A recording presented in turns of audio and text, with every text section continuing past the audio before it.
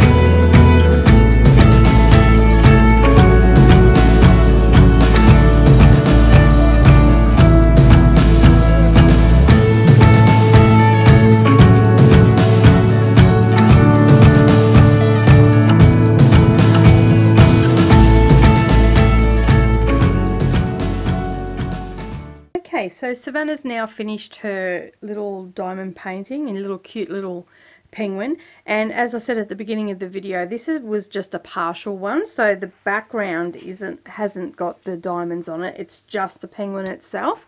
So we went for a bit of a shop and we found a frame.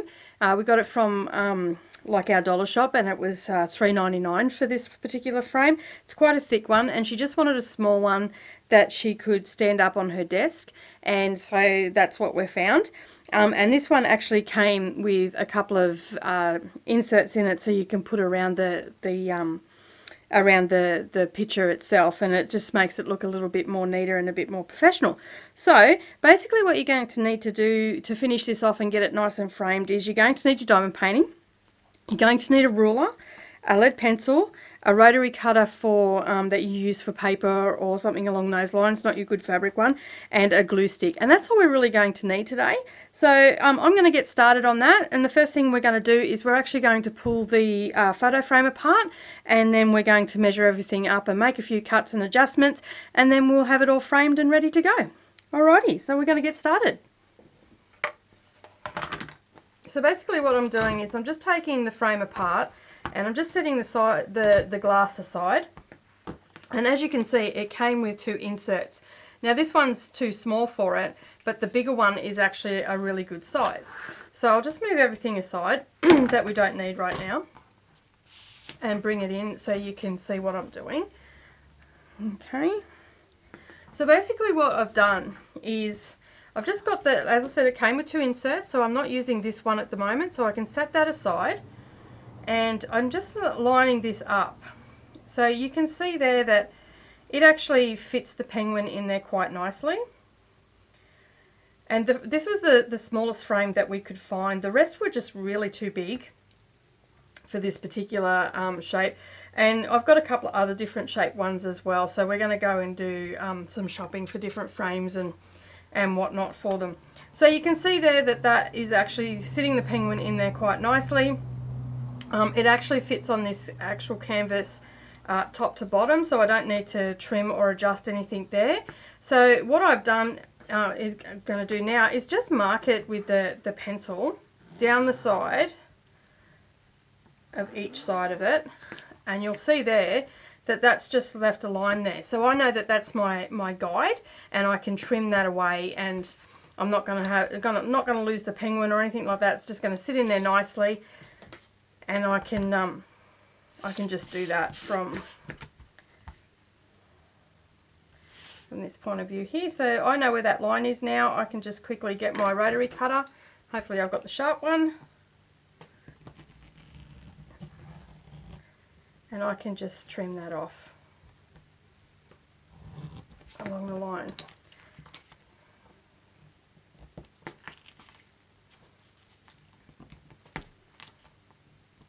I think I've got the blunt one. And I'll just spin it around and do the same to the other side, just on that lead pencil line that I made.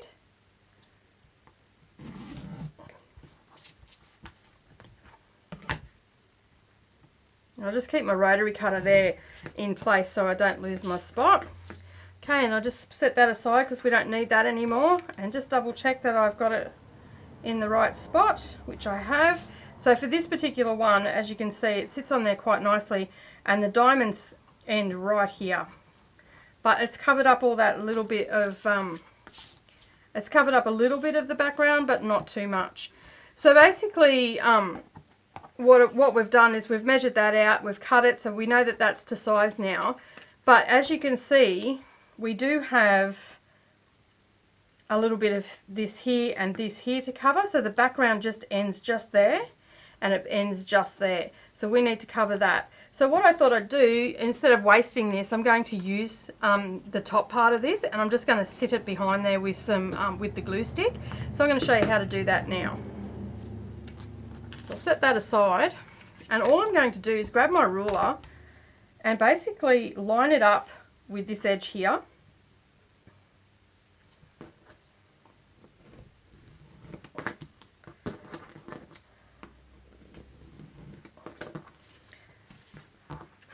So there's one piece, and I'll spin it around.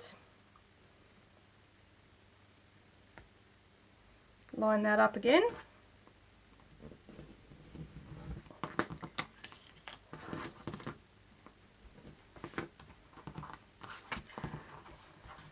And these two pieces here I'll just disregard over there. You can set them aside, you might need them for another project.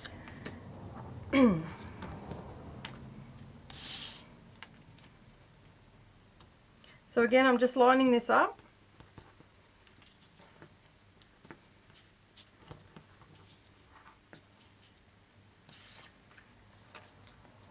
And I just sit this underneath.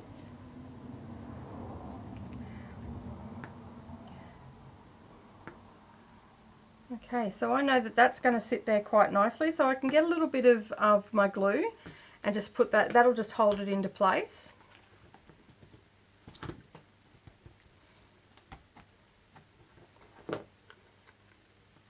Making sure it's straight with the edge of the canvas. And I'll just do the same with this one. You can use double-sided tape for this. I've run out. I thought I had some, but I've run out. So I'm just using the glue stick instead. And again, you just line that up there. And then on the back of this one, just put a little bit of glue so it sticks to the cardboard on the top and the bottom.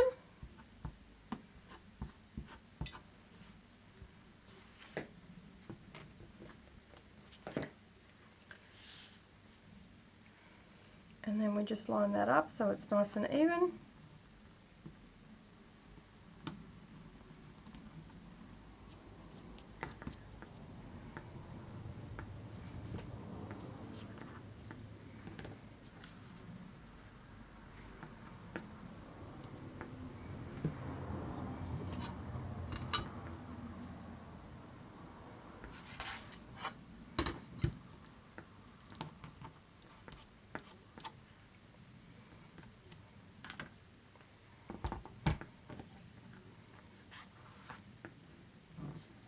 So you can see there that the penguin's in there nice and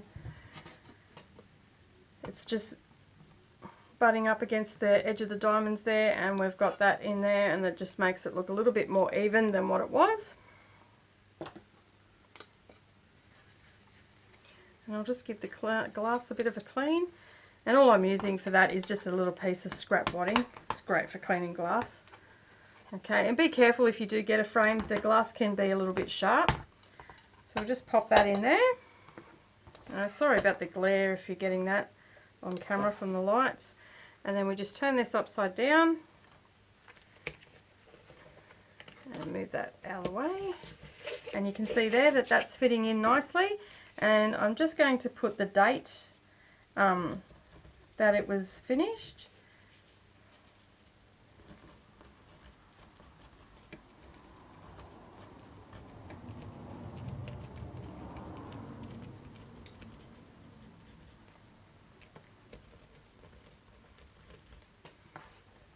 Okay, and then we just get our backing and we slide that back in there, and then we just push those down.